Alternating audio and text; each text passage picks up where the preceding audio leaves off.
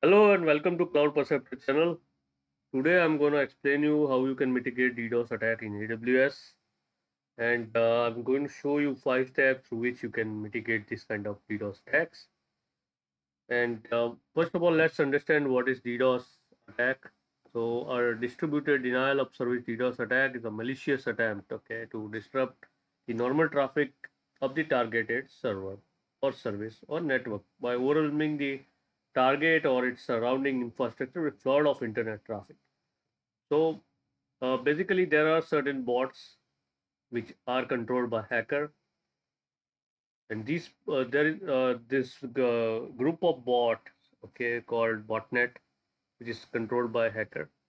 So what this bot does is they send too many requests to target's IP address, and they jam up the network so that the server gets overwhelmed and it is not able to response to the user request. So normal requests are stuck and causes denial of response from it. Okay, so these are the services in AWS through which you can mitigate this DDoS attack. One is CloudFront.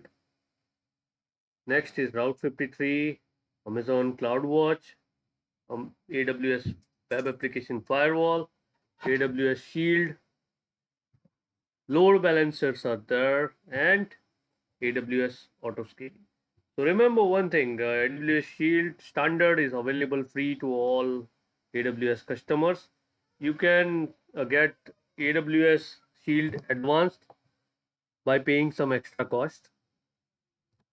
So this is how a DDoS attack works. Okay, this is a highway where there is an unexpected traffic jam. So hacker creates a lot many requests on your network, preventing your regular traffic to come and causes clogging in the network. So it your packets do not arrive at the destination.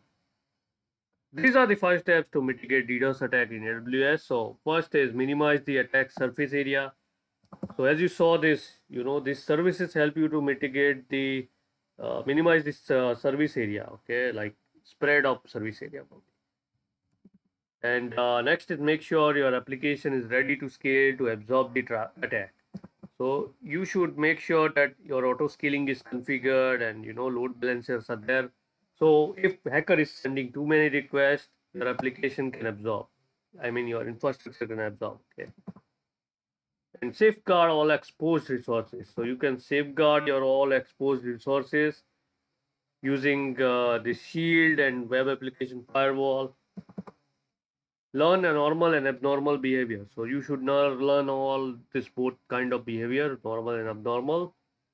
You also need to plan for artificial attacks.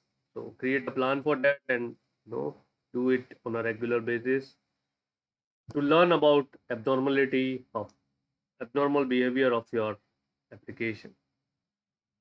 So that's it for DDoS attack in AWS. This is how you can mitigate it using these services, and I shown you all the 5 steps through which you can mitigate it.